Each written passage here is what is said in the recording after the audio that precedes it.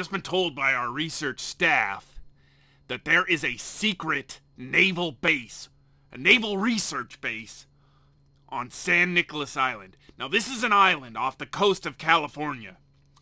No one can figure out what they are doing there.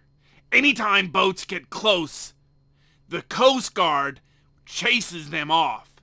Now we've been told this directly by our audience members who are in that area of California. Okay? Now they're telling us this is what's happening. We have to listen. We have to be vigilant. Now what is known to the public is that this used to be a naval weapons testing and training site. It was even a proposed test location for the atomic bomb. That is crazy! That is crazy! It's insane that the government would even consider dropping test bombs so close to the California coast. Who knows what they are testing there now? What could be more secret than the atomic bomb? What could they be doing on this island? I don't know. You don't know.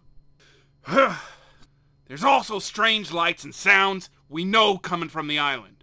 We know this for a fact. Transport helicopters make regular runs back and forth every day. Now these aren't just regular Black Hawk helicopters or Chinook helicopters. These are stealth Black Op copters with whisper rotors, with radar blocking technology. Okay, people? This isn't a joke!